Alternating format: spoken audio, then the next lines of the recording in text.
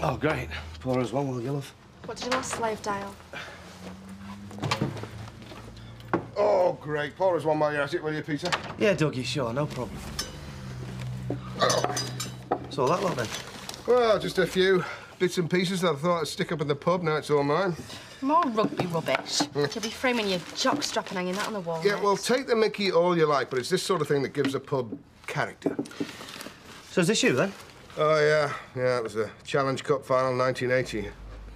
Oh, that were a year, that were. A big-name rugby player, then? Looks like you've made another conversion, Dougie. Yeah, well, I don't like to brag. You don't have to. You hang it off the walls instead. Yeah, I did me bit on World of Sport after that game. All right, you're famous, then, yeah? So what was that like, then? Lots of birds chasing around after you outside nightclubs, Dougie, that sort of thing? Well, I could tell you a few stories, yeah.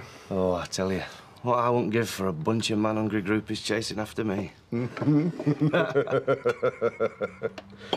Yeah. So, come on then, Dougie.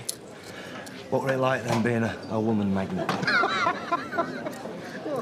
I'd hardly say I were that. To be perfectly honest with you, I've never had much of a track record with ladies. Yeah? Yeah, they always let you down, don't they? You know my wife, she took off when I were at sea. Oh, bad luck.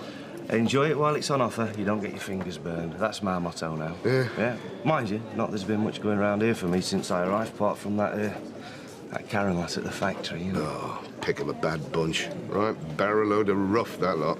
Hey, do you mind? My man works at that factory, don't forget. I rest my case. Thanks, are you? Oh, are you sure, Kev?